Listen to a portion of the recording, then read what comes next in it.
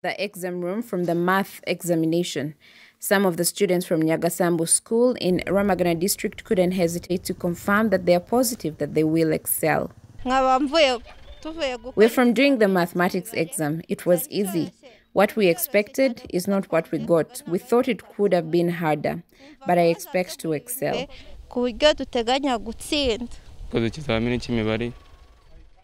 The math exam we just finished was easy. It's the things that we studied. There was no challenge. Even while we were at home, we continued to study through radio lessons. Rubaduka Jave, whose child is currently doing his ordinary level final exam, says parents have done their best to prepare their children after a whole year of no school. We gave them ample time to prepare for their exams as parents. When they wake in the morning, we don't occupy them with too much housework, but rather use their time to revise.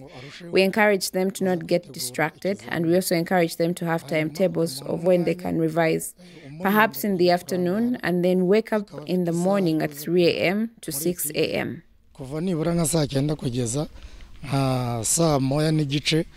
With the current lockdown, the government has committed to transport the students doing exams to and from their homes.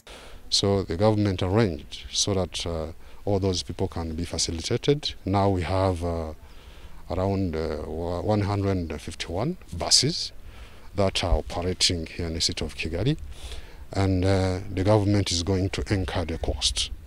All those students, the support staff, and all others who are involved in these exam administrations are not going to pay for transport fees.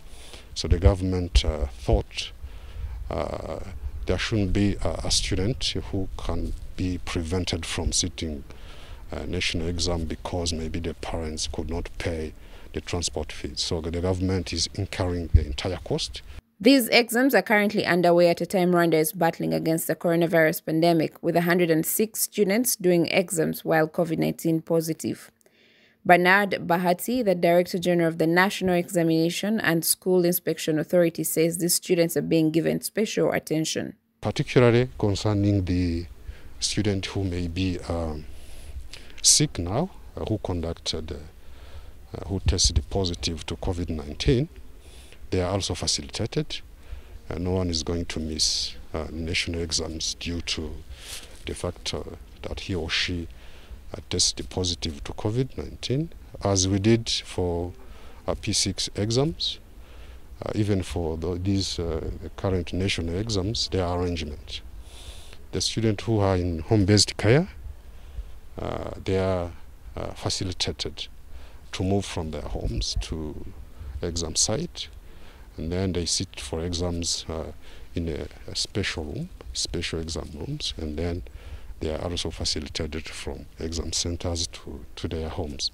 195,987 students from ordinary, advanced and TVET levels are the ones sitting for the national examinations, including 1,930 from private schools, and these exams will be concluded on the 27th of this month.